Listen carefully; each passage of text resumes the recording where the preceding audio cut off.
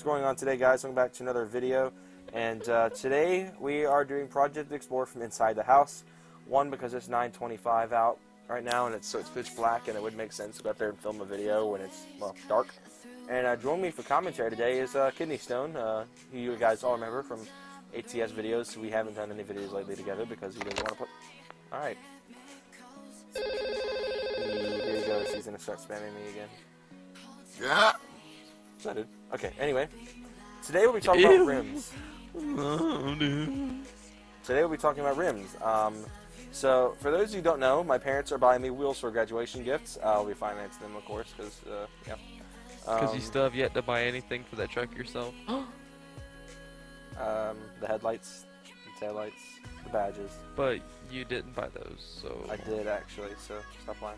Anyway, we're on Rent-A-Wheel, which is the local shop. There's a shop out in Douglasville that we're probably going to buy these rims from. So the goal is I'm going for black. The setup I looked at was by...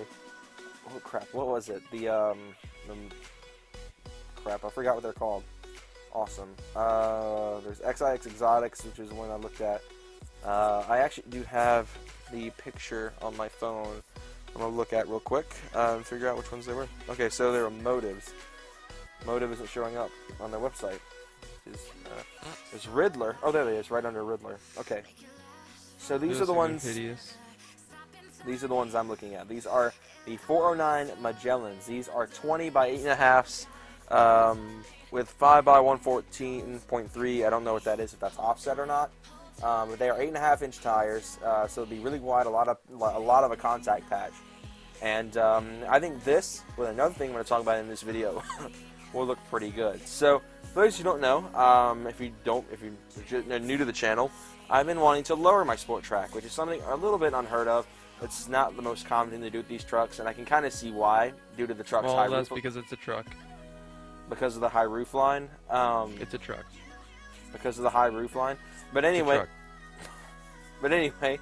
I was looking at a kit that was $269, which would drop the back end 2.5 inches and the front end 2 inches, which is what I was wanting. However, as of recent events, it appears Beltac has discontinued that kit. It still appears to be a truck, so... Beltac appeared to have discontinued that kit. So, another idea that we found on JC Whitney is me, my dad.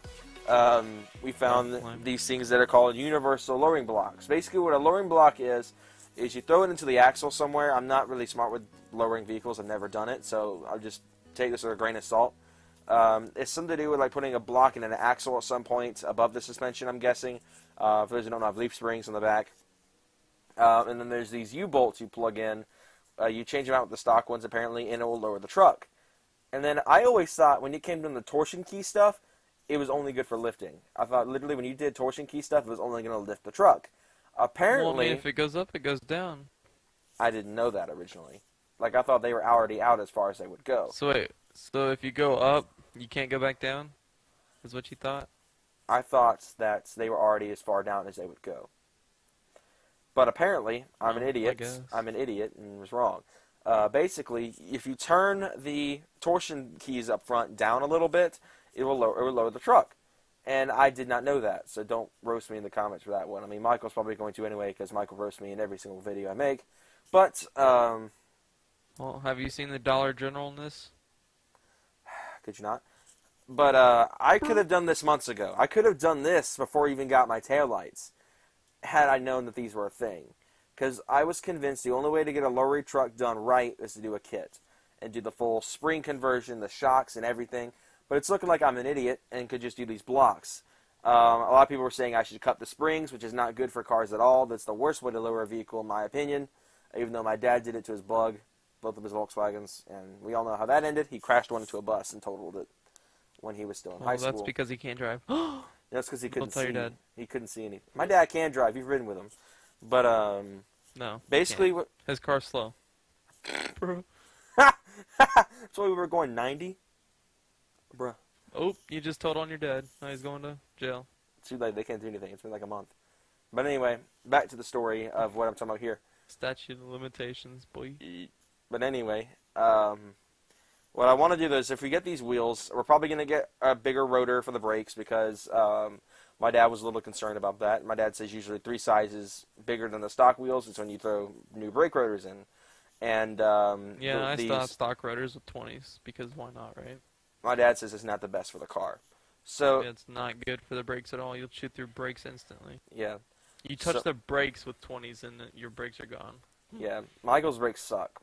I mean, you guys should have seen that when I did the Jeep review. Well, actually, when I was doing that segment where I was moving the transmission back, the car rolled because I literally had my foot pretty firm on the brakes because I put them as firm as I would in my truck, and it still rolled. So I was like, holy crap. And that's when he made the remark, you should hold on tighter than that. But yeah, I'm so used to it. They feel like normal brakes, but then if I drive my mom's car, oh it's my like, holy God, crap. dude, it's so bad. Yeah, I'm like that with the Mustang. The Mustang is super sensitive in comparison to the truck. It's like, holy crap. Like, I tap the gas, which would make my truck, like, just go, meh, and barely move. The Mustang, it's like, rah! I'm like, oh, shoot. The last time I drove it, that's what happened not too long ago. I backed it up a little bit, and I, like, tapped the gas because I was creeping up the driveway, and I was like, I can't go this slow. Rah! Oh, no. But anyway, back to this. I keep getting off a topic here. Sidetracked. I keep getting sidetracked with this inbred. So we'll get the wheels put on. Basically, I'm probably going to wait to do the lowering until we get the wheels on because I want to get everything done at once. I want to get the wheels put on, speedometer adjusted correctly, the alignment done all at once. Because basically, from what I've read, when you do that, when you do the torsion bar twist on the front to lower it, it messes up your alignment pretty bad. So, and from what I've read, I'll need a full camber kit to make sure this is done right. So that'll be something that has to be done. Hopefully, with the camber kit, it's not.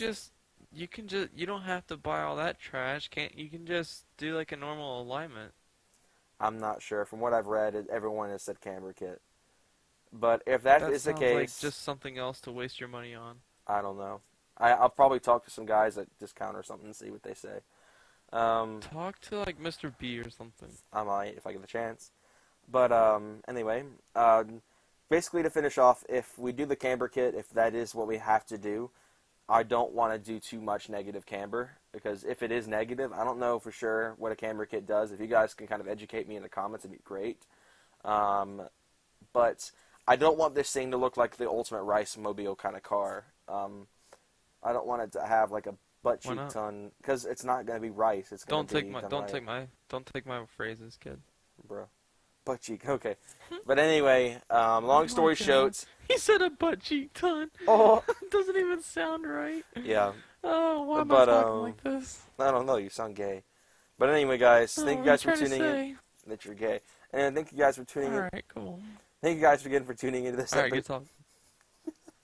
Dude, your butt cheeks are this whole YouTube thing. Thank you guys for tuning into this episode of Project Explorer. Go subscribe to Candlestone. Can you get it out? Go subscribe to Candlestone. I'll leave his channel in the description box below. And I'll see you guys next time. I apologize for how crappy this video was. See you guys later.